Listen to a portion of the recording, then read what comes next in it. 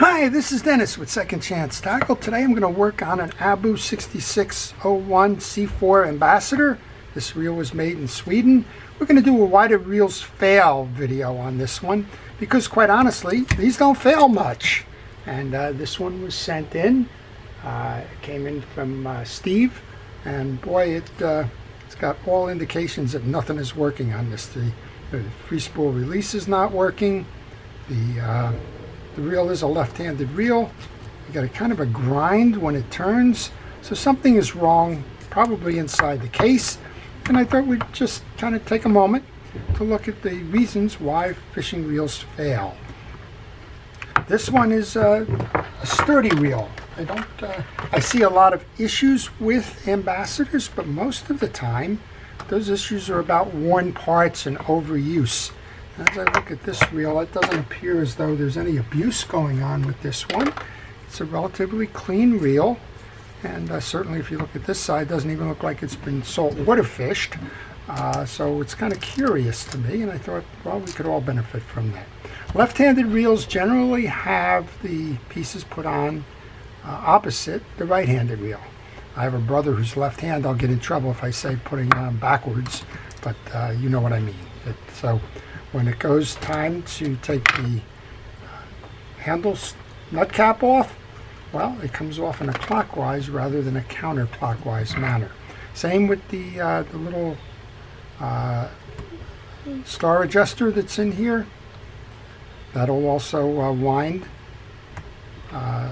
opposite, if you will, the other reels. I'm just trying to get this little C-clip off here that holds the gear post. You have to be real careful with these C-clips. They hold the gear post, and well, if you're not paying attention, those things will shoot.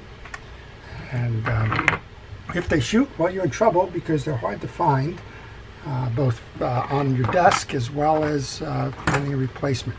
What I like to do is I like to put all those pieces into a parts tray. I use the bottom of a fast food container, and anything will do, but just make sure that you're organized so that you know where those parts are, and when it comes time to take those parts and put them back on the reel, well, you know where they are. Well, as I kind of mentioned, this is going backwards, so tighten would be to go forward here, so you want to take this in a clockwise manner. And while I'm removing these pieces, I'd like to just suggest that you go ahead and subscribe to my channel if you like the art of fishing reel repair, if you like to see how fishing reels get taken apart and serviced, if you like to have an idea of how the fishing reels work. Well, that's kind of all those things that I cover in my channel. Let's take a look at this. Well, that's certainly spinning free. And when I see something like this, one of the things that kind of jumps out at me almost immediately is that we have this set up right, particularly when this free spool was locked down. So the first thing I'm going to do is just take a look here. If you come underneath here, when you line up your pieces, there's going to be this part right here, and this part is the trip lever for the free spool. And when I go to reinstall, I like to push the trip lever down. Well, that only works if you pull the free spool up, so let's just see if maybe, just maybe, this wasn't loaded on properly to start. Let's put this back together, and we'll see what we got. I wanted to do that because I want to go into free spool to test the spool to see if that's the problem with the reel. Just don't jump to a conclusion, start pulling pieces and parts and the like. Let's see if the spool spins. Now that spool is tight, but so is the spool adjuster.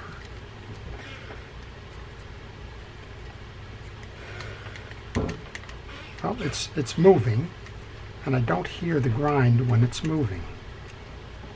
So is the worm gear. Well, what I'm going to do, I'm just going to go back. I probably should have left this on and done that first, but let's go put this back on. See how it spins. See if we can trip that free spool and see if we've solved that problem. When you go to put these free spool star adjusters on, or the drag star adjusters, make sure that you take your time, and that as you're doing that, the piece is going on free and easy. If this piece is not going on free and easy, stop. You're probably cross-threading that main shaft. And if you cross-thread the main shaft, well, you're going to have a problem. All right, let's just give it a twirl here, see if this clips up. Well, it does, but it's not coming back all the way. So I think there's definitely a problem inside, but we've eliminated the left side of the reel by doing that. We know it's in the case, and now's a good time to open up the case and see what's going on in there. It's a process of elimination when you do your problem determination, and you always want to make sure that you're working on that. Well, I still got a couple of breaks here that are out that look like they were pressed in. There's a series of breaks on here. Probably should do this testing without the line interfering. So I'm just going to wrap that line, grab a rubber band, and tie that off so that doesn't get trapped. And most of the time these breaks should clip in and not get in the way. Sometimes these get loaded in and they get stuck. Well, we know it's not in the spool. There's another test there. Let's go ahead and put this back in then. I didn't notice if this was on or not. All right, let's try this one more time just to see what's going on. Pull up.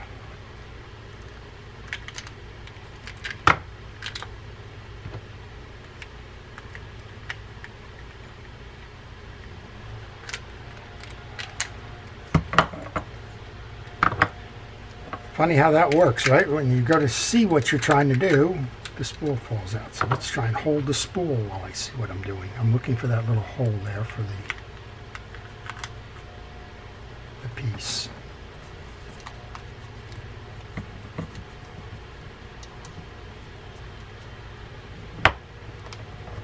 Tighten this down, see if that made the spool work any better.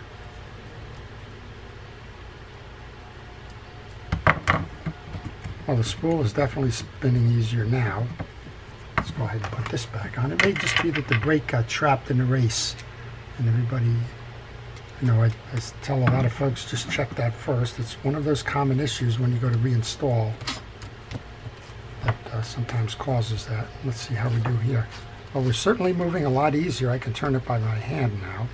There's still a little bit of a grind going on in there. I don't know if something got injured when the reel was like that. Let's turn this down. Go to free spool. It's turning easy enough, and we're back here running this. So without doing too much, I think the issue really has been that break on the spool there was the cause of the bigger issue. I think we may have trapped that free spool release too, but I think this one break here probably got trapped. There's evidence, and it wasn't just a kind of a crazy guess. There's evidence if you look at the tips, like this one right here, that it's been running. What is that race I'm talking about? It's this circle here. Those brakes ride inside the circle, and sometimes if it's extended out too far, it's trapped by this piece here, and well, it just makes the reel difficult to turn. Well, let's just do a visual inspection inside, and then we'll kind of categorize this as what did we learn, and I'll go back servicing the rest of this reel for Steve, and we'll have to take a look at those gears and see if they weren't particularly damaged by this. But I'm not going to do the full service. I've done a lot of services on these reels, and you can check them in my video library. So to get it to the inside of the case, we're going to remove these two screws.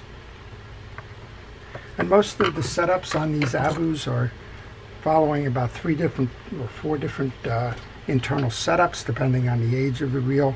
This, I believe, is going to be one of the more modern ones. Probably should have taken those little washers off first. Yeah, so there's nothing in here. If you look at it, I mean, I say it kind of half jokingly, but there's really not much in here. This is a very simple design. So what I'm going to check next is I'm going to check, is there scarring on the main gear?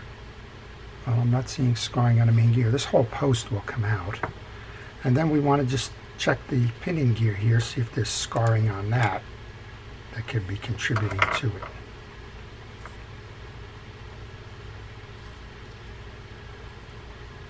Well, there is.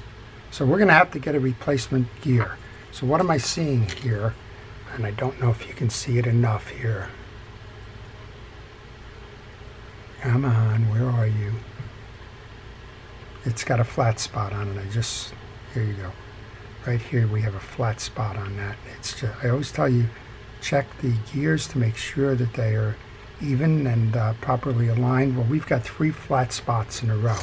And I know it's really difficult to see on the camera, but this one right here on the tip, this one on the tip, this one on the tip, and it rides up here. So I think what happened, and this is pure conjecture, is that this reel got the brake trapped in the spool and the case. They took the opportunity to try and power out of it. That scarred the brake, but in powering out of it, brass just is not that durable a piece. And well, it pushed some of these teeth off to the side, and that's what's causing the rough operation of this. So we're going to go get a replacement gear, and hopefully we're going to solve that problem. The rest of this stuff looks fine. It looks like a relatively new and unabused reel, as I mentioned earlier, and that's how you do it. So it's process of elimination. It's understanding how the reel works. It's a little bit about just going with some of your gut feel, and sometimes just eliminating possible causes is almost as beneficial as trying to figure out the ones that you can narrow it down to. So I hope you've enjoyed that little tutorial on how to go about troubleshooting a reel.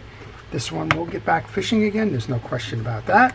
It's just a matter of going to get that replacement gear, bringing that back, installing it, and moving on. So to all of our first responders and essential personnel, thank you for everything it is that you've been doing to keep us safe. To everybody, please stay safe, stay well, and stay watching. This is Dennis with Second Chance Tackle. Have a great day.